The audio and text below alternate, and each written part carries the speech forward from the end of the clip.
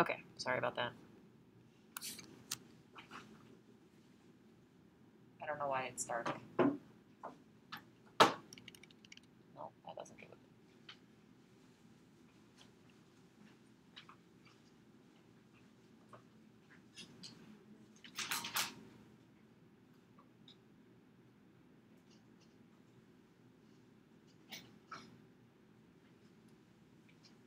Oh, people are writing on paper and sending me No, I'm okay. I don't think any of us are. Okay. Well, she's in the front, so we got light reading now, so we're good.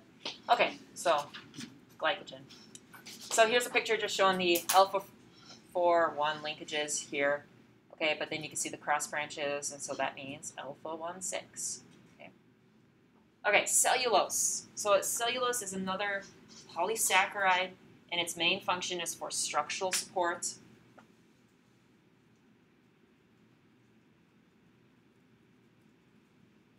Cellulose, remember, is linked together by beta 1,4 linkages. So one's upright, the next one's upside down, upright, upside down. We have enzymes that do not recognize that linkage, so we can't break down cellulose.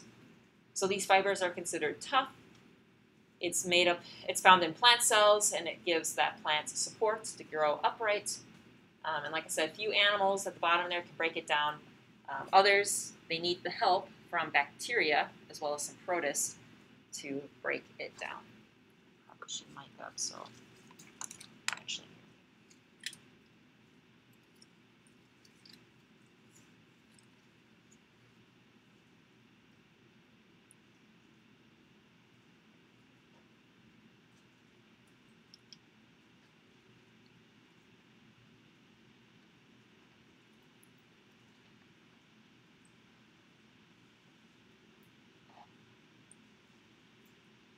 So cellulose, beta 1,4, structural support, basically.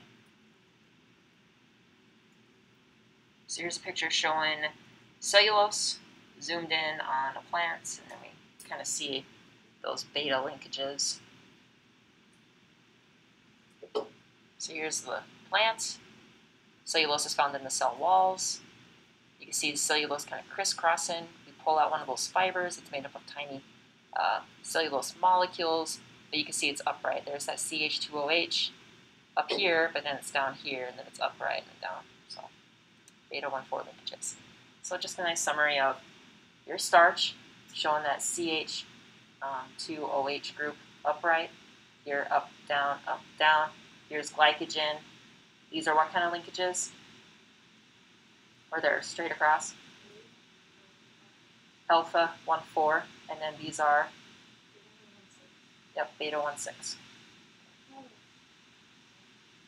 What? I meant alpha 1,6. I'm sorry. Okay, so now we have chitin. This is the last polysaccharide that we'll cover, and then we'll jump into nucleic acids. So chitin is found in arthropods and fungi.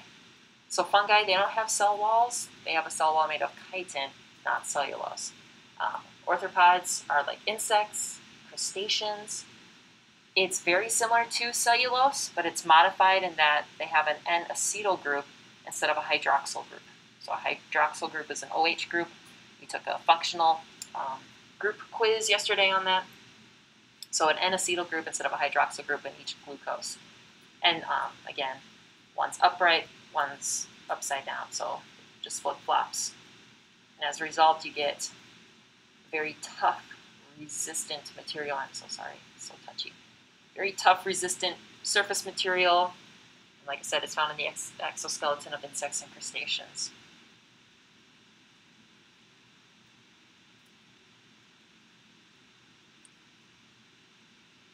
I harvested my pumpkin patch this past weekend, and a lot of them had kind of like warts on them, like they were just bumpy. And so I looked it up, and it's caused by a mosaic virus, but it's spread by aphids, and the aphids were terrible this year. So I looked up how do you get rid of aphids safely in a pumpkin patch, and they're like, you just take down dish soap and mix it with water, and it's like a certain proportion, and you just spray your pumpkins like twice a week until the aphids are gone. And it's because the soap actually breaks down their exoskeleton. So it's like, cool. next year. So just a nice summary of the 4 that we just talked about. Okay, review question. Why are carbohydrates an important molecule for energy storage?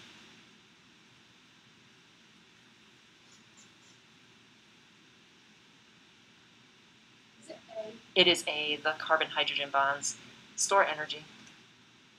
Next one, plant cells store energy in the form of blank, and animal cells store energy in the form of blank. D. Starch in plants, glycogen in animals. Another one for you. What makes cellulose different from starch? D.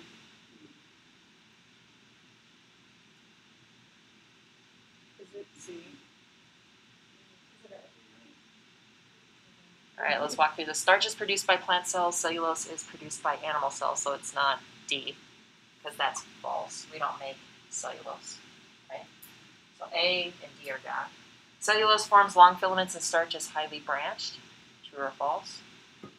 True. Starch is insoluble, cellulose is soluble. I don't know if we talked about the solubility of cellulose, but cellulose is not soluble. Because if it was, then plants would melt every time it rained. So, B. Okay, so we went through simple sugars and talked about the 4 big polysaccharides and how they function. So remember, different colored backgrounds means that I'm just going to throw out some extra information out for you. And we've kind of discussed this idea with the idea of spontaneous generation, like where did life started? It obviously had to start with like a non-living thing and then make the jump to, so go from chemical to biological, right? You guys remember that hypothesis at all? Okay. So the vast majority of biologists believe that life began as a polymer called nucleic acid, in this case, RNA. And I know we've talked briefly about RNA in biology. It's very similar to DNA, but there are some differences. Like the nucleotides are different. All unicorns can giggle. They have a uracil instead of a thymine. They're single strand, not double strand, like in DNA. So I'm going to talk about the RNA world hypothesis. So what is life? I'm teaching this to my biology kids right now.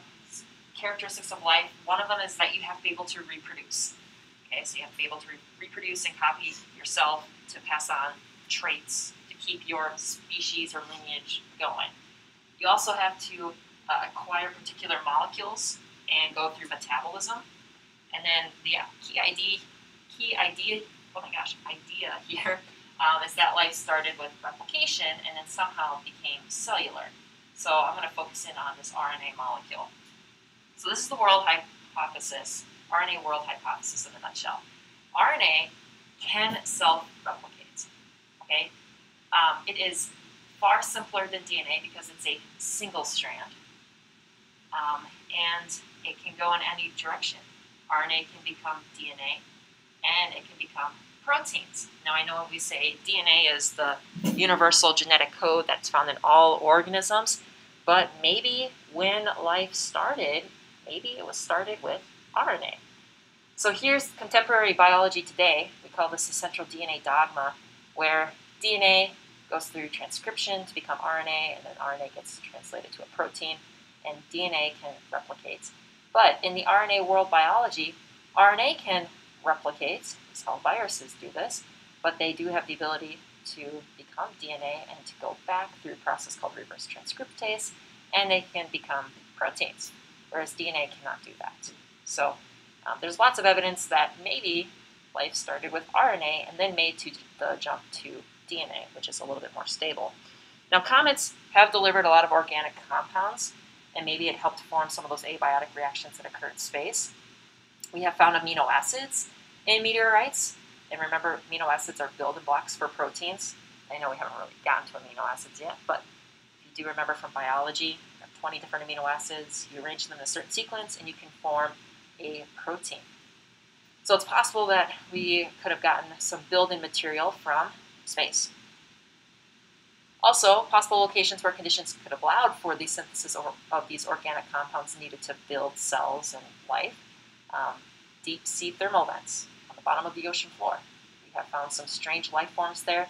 Not only that, the fumes that come out are used to make sugars. In space, like I just said, amino acids have been found in dust, which is kind of cool.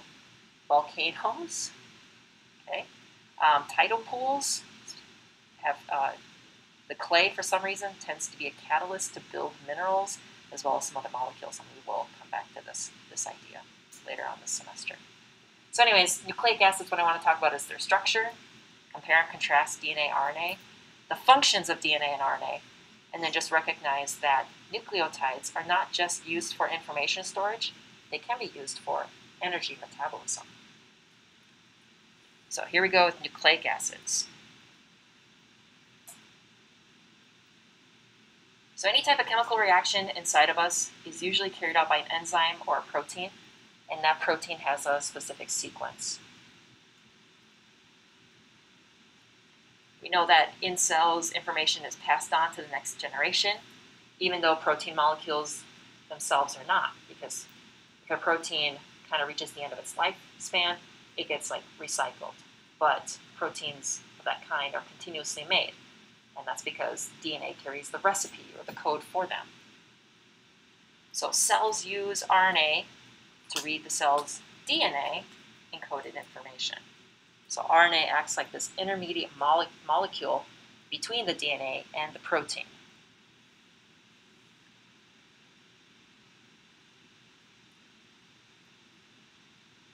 So let's take a look at the structure of a nucleic acid. It's made up of 3 parts. It's made up of a nitrogen base, okay, in green here. So a nitrogen base, it's either, this is what makes it adenine, thymine, cytosine, guanine, or uracil. It's made up of a phosphate group, which is also a functional group that we quizzed on yesterday. And then we also have a sugar. Now the sugar is different between RNA and DNA.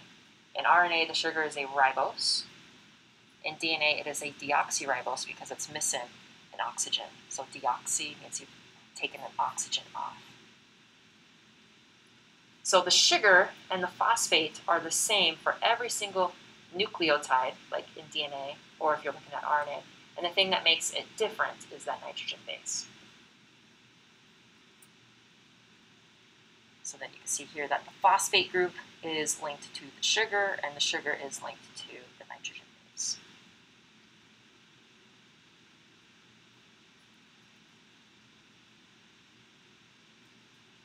All right, side-by-side comparison,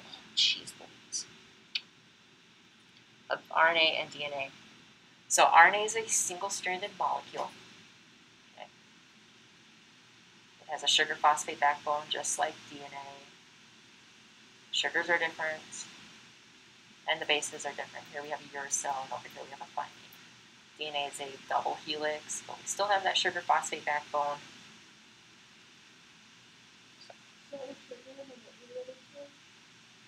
Or the components that make it up, phosphate group, and the nitrogen base.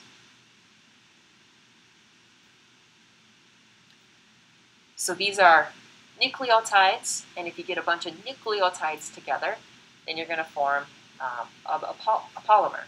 Oh, yeah, a polymer, a very large molecule, a macromolecule, which is, in this case, a nucleic acid. So how does the polymer form?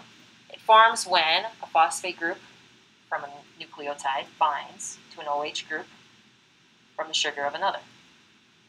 And it's always linked in a 5-to-3 direction.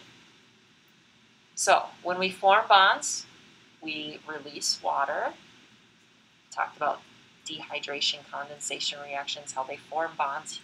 We talked about that yesterday. So we're going to form a phosphodiester bond that links the 2 nucleotides together. This phosphodiester bond is found in the sugar-phosphate group.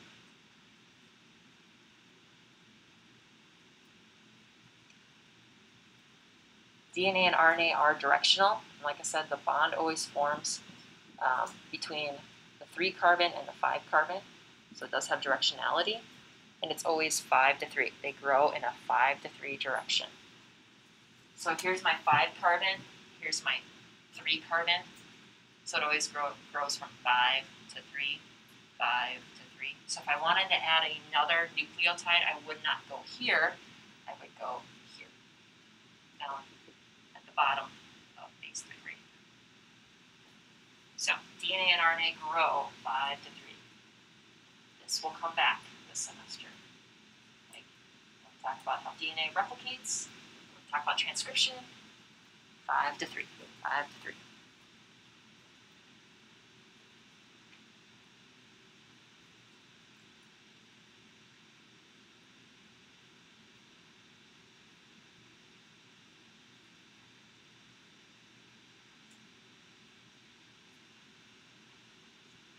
Okay.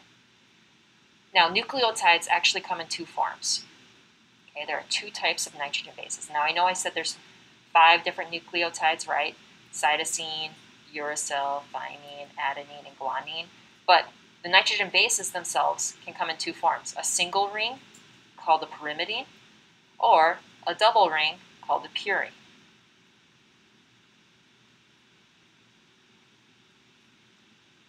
So the nitrogen bases that belong in the pyrimidine category, just a single ring, are cytosine, uracil, and thymine. These are all single rings. Wait, so what are the two types? Pyrimidine and purine. Oh. Oh, sorry, I guess I forgot to click. So purines, I was talking about pyrimidines first. So pyrimidines are the single ring, CUT. Now the double rings are called purines, and only adenine and guanine fit the bill for that. So one way to help you remember which nucleotide bases are purines, well, it's A and G, right? So, I know this is terrible, but you can say angels and gods are pure. Purine.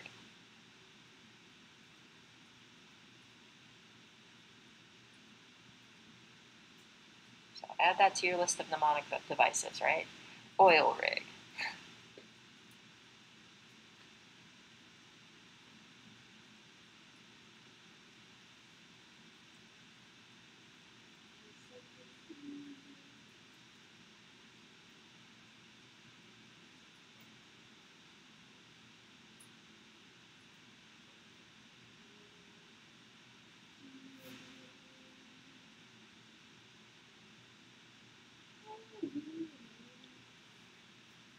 All right, so I'm going to give your hands a little break here.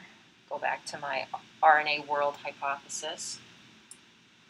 So during this chemical evolution part, our nucleotides probably formed on clay-sized mineral particles. Remember I showed you that picture of the tidal pool where clay act as a catalyst? Catalyst means they start chemical reactions. So what they decided to do, this will say researchers. Researchers took ribonucleotides, which are just basically nucleotides, okay, A's and G's and C's, like they're not bonded to each other, and they just stuck it in with some clay. And every day for 14 days, they just kept adding nucleotides and analyzed the clay particles. And by the end of it, they found RNA molecules that were up to 40 nucleotides long. So all they did was just add these nucleotides to the clay, and it didn't do anything else to it. And they were like making these chemical reactions occur. They were forming phosphodiester bonds. So here's a snippet from their actual study.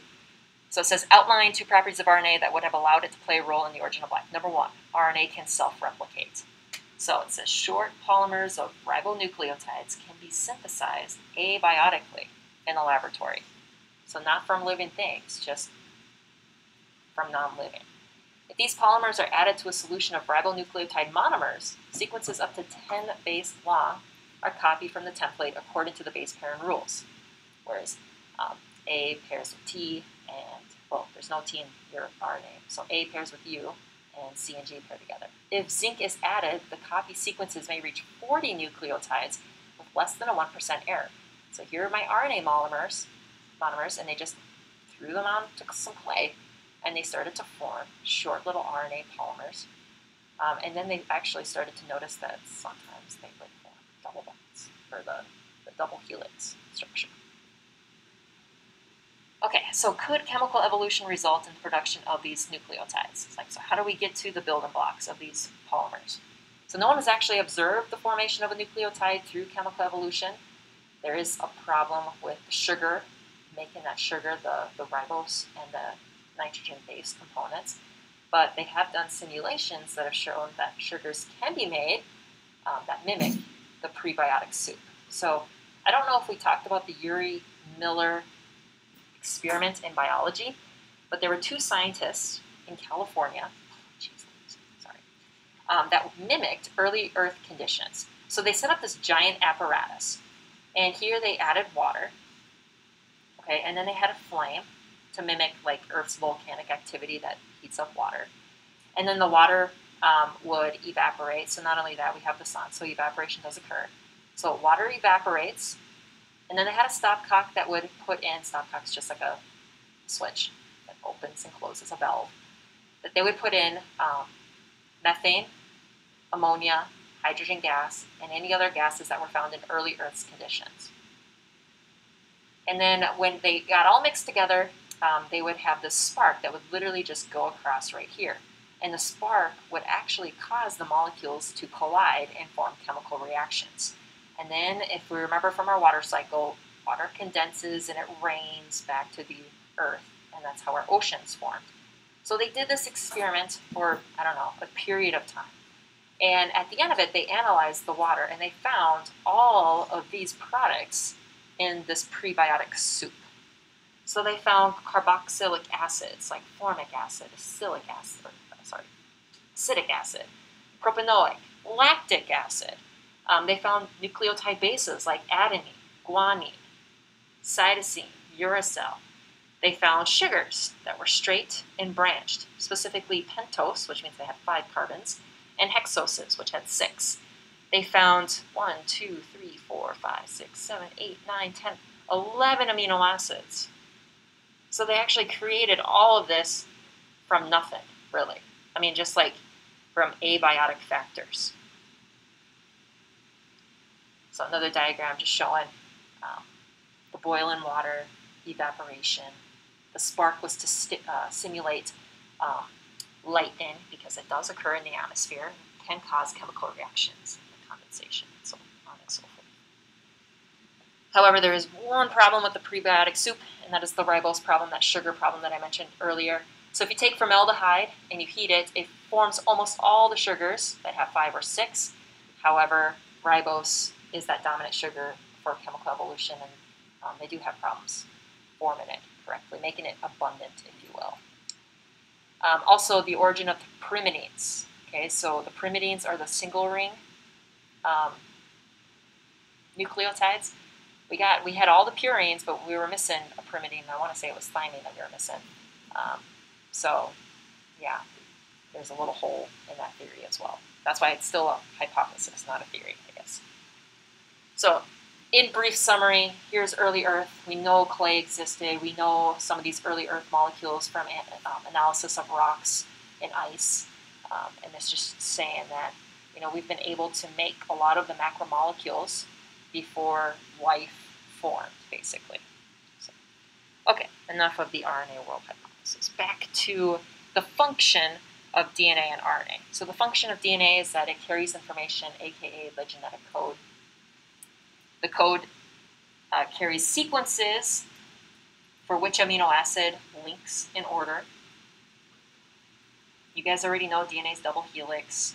The bond that holds the double helix together is a hydrogen bond, and that it does match complementary. So A pairs with T, C pairs with G. That mnemonic device, all tigers can growl. I think it was like 2 years ago, the kids came up with a mnemonic saying like something about like Tom Cruise and something else. I'm like, well, that doesn't really work because T and C don't bind together, but okay. Whatever works for you.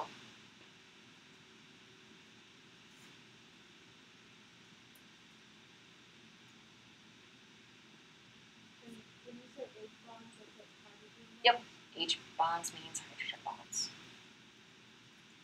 And we did discuss hydrogen bonds in chapter 2. That's what gives water its unique properties.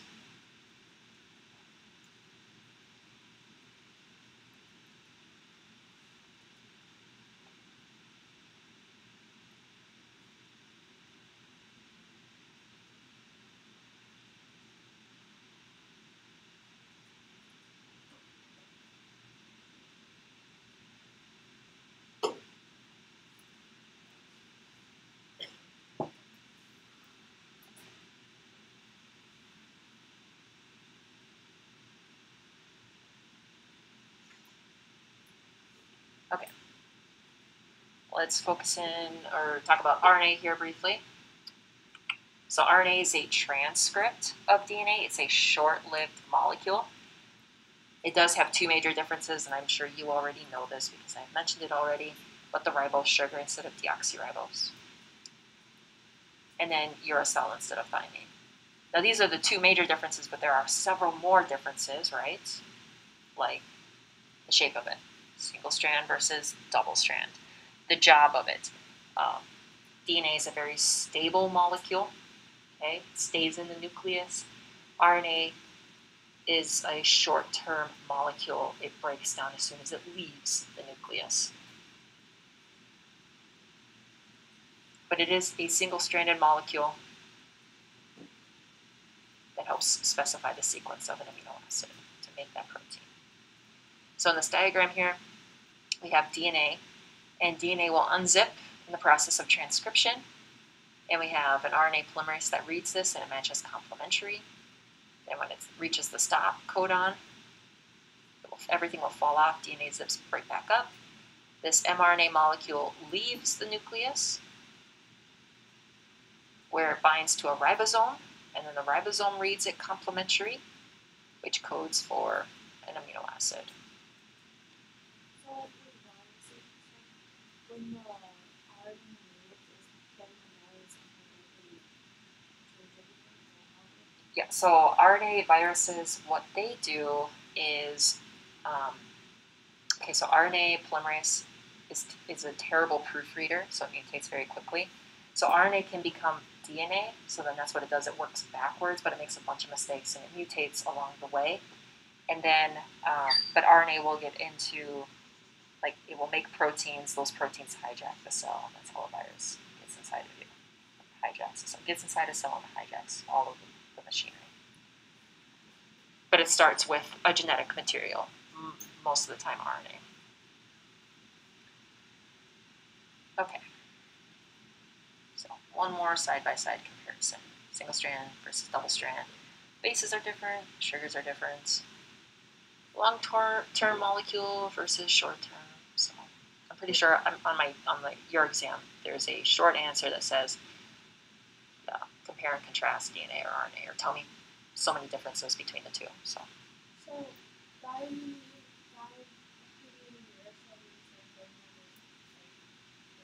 they are slightly different. So if we take a look at uracil here, and we do a side-by-side comparison, you can see that this half is the same. So this looks the same, but notice it has an extra carbon, H3 here. There's no carbon, H3 here. Okay. All right. Now the final thing is nucleotides, yes, they make up nucleic acids, but they are also huge components of energy molecules. So last year we discussed ATP, adenine triphosphate. That's the energy molecule that we use. And if you notice, adenosine, well, it's got adenine in it. So adenine is a nucleotide that is found in an energy molecule. So ATPs are energy currency of cells. It drives unfavorable chemical reactions. We need it to power items across a membrane to move. So yeah. Another molecule or another nucleotide that's involved in the process of energy is NAD+. So if you remember my little placemats last year where you guys had to move everything and you're like NAD+ becomes NADH, right? Yeah, I remember that's all coming back. So NAD+ stands for nicotinamine adenine dinucleotide, so another molecule with adenine in it involved in the process of making energy. If you remember, NAD+ was an electron carrier. Now, FAD was also an electron carrier, and you'll notice that it also has adenine in it. So, yeah.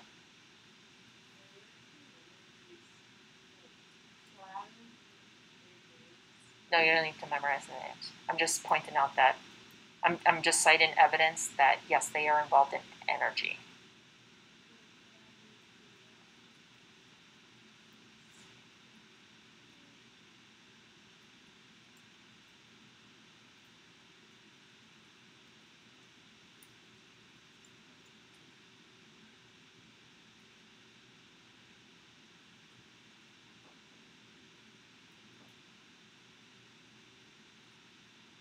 sorry.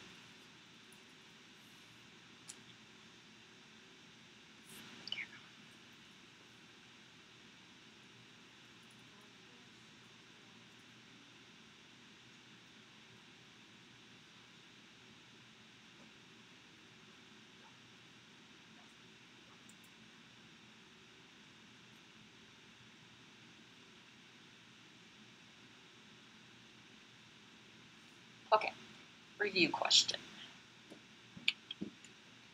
So which carbohydrate would you find as part of a molecule of RNA? That's DNA. Ribose? It's ribose. C. A molecule of DNA or RNA is a polymer of B, nucleotides. The double helix structure of a molecule of DNA is stabilized by what types of D? Yep, hydrogen bonds. Very good. So I'm glad you guys did not say phosphodiester, okay? Because this question was double helix, so like connecting the two parts together is held by the hydrogen bonds. DNA does have phosphodiester bonds, but it's in the backbone part, or the rung of a ladder. So, yay. Which of the following is not a difference between DNA and RNA? Not a difference. It's D, phosphodiester versus hydrogen bonds. Very good. All right, so we just wrapped up nucleic acids. I want to move on to proteins because proteins is kind of a big section. But we discussed the structure of the nucleotides. Oh, snap. Compared, contrast, DNA, RNA, their functions, and recognize that, yeah, they're involved in energy metabolism. Okay, proteins. So I'm going to talk about the 4 levels of protein structure. I'm going to talk about what are motifs, how do they relate to domains, and how do these two contribute to the protein structure. And then finally, understand that the 3D structure of a protein affects its job, or its ultimate function, if you will. So here we go. What do proteins do? Proteins do a lot of things. Well, we can categorize it into 7 categories for jobs or functions. And so the first one is an enzyme catalyst, which means it carries out a specific reaction. So I put the definition of an enzyme if you didn't know, but enzymes, they jumpstart reactions. They are not found in the reactant side or the product side of a chemical reaction. They kind of act like chaperones, if you will. They float around in solution. They have these active sites. They only bind to certain molecules. They lower the energy needed to start this reaction. So you can kind of see that this enzyme is very specific to this substrate that links into it. And in this case, it's going to break a bond and make 2 new products. So that's what enzymes do. They're very specific as to what molecules they bind to. They carry out that chemical reaction. They release the products, and they move on. So I believe last year in biology we did the liver lab. Actually, I remember that because the lab was extremely cold and everyone was just as basically all in their winter coats. But so enzyme catalyst, function number 1. Moving on to function number 2, defense.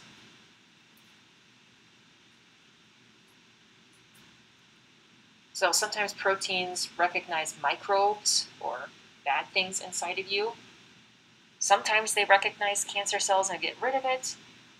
Venom is a protein.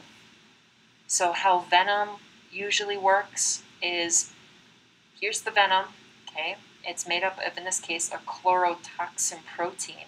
And they bind to specific receptors outside the cell, which means they might block channels or ions, and then the cell can't get the materials it needs, and then the cell slowly dies. So that's how venom works. It binds to certain receptors. Like snake venom, some snake venoms, they block up neurosynapses. So remember if, maybe, I don't know if we got to nervous system in biology or not, but so we have, this is a dendrite, a neuron, if you will. Here's the nucleus. So it picks up a signal and it sends it down the axon to the end. And then at the other end, it meets up with another neuron, right? So if I zoom in on this area, I would see something like this.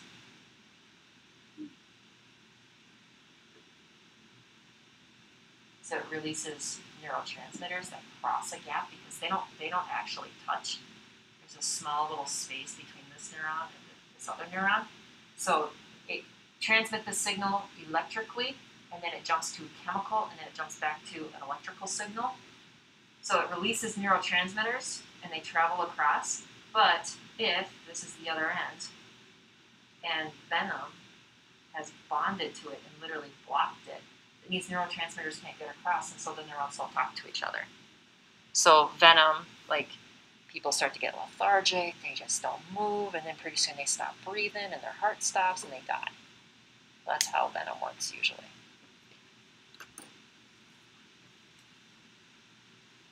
Okay. Another function, transport.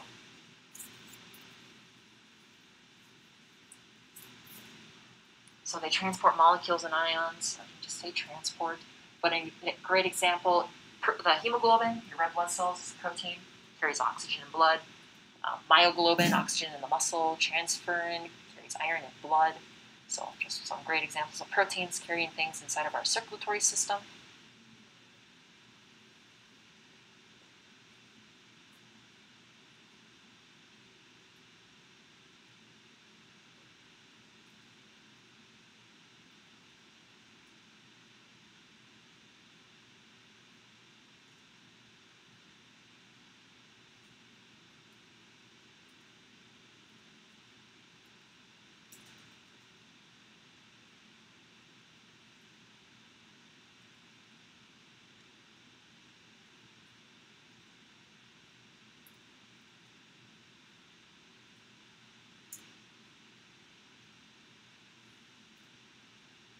Alright, so this next slide is going to look at snakes and the toxins and venoms that they produce. I think it just tells you the effects they have on an organism, because it's a big picture, so I couldn't fit it on this slide. So even in the salivary gland of snakes, there's venom, but here it tells you the snake toxin and the effects. So the big one here is acetylcholinesterase, disruption of the nerve impulses, causing heart and respiratory failure. We also have some that do tissue decay, some that lower your blood pressure. Here's an anaphylactic shock, paralysis of smooth muscle. So like your esophagus doesn't work, your intestines, they start to slow down. So yeah, snake venom has a lot of different toxins in it. So.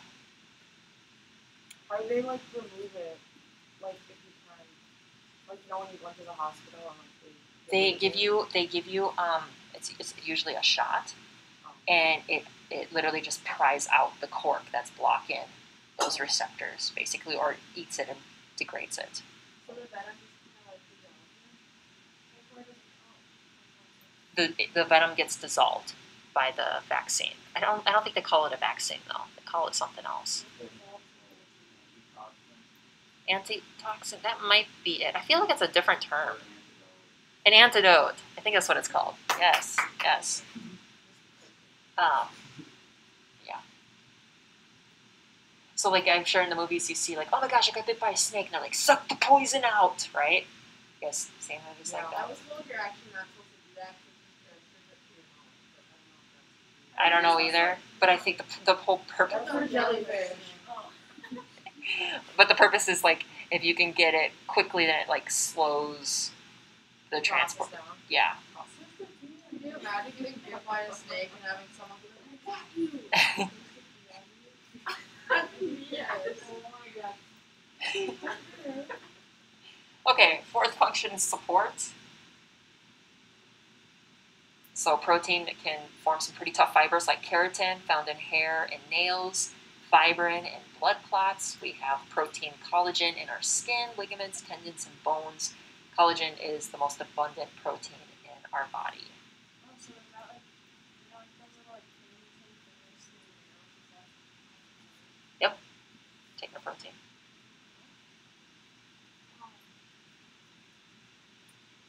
You know how Yep. What is that? Does it have anything to do with like the collagen? Yep. No idea. I just know it does affect it. honestly, I don't know. I mean, I don't know anybody in my family that has. So I just like have never like pursued, looked into it. So.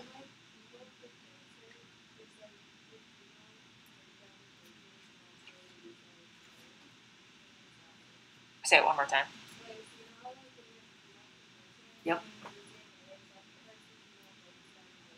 Yep. Okay, fifth function is motion. So muscles are made of protein filaments, myosin and actin. So pretty important job there.